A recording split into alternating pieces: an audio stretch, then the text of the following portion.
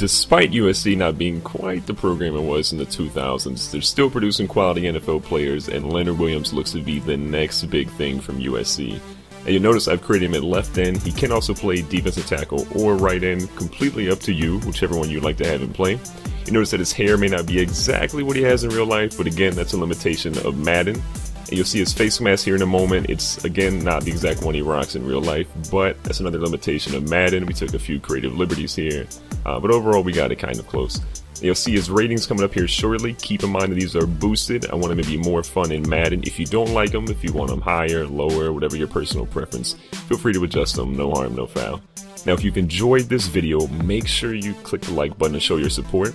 Don't forget to leave a comment below and let me know what you think about Leonard Williams and what players you want me to see me create next. And don't forget to subscribe to our YouTube channel for more Madden NFL 15 content.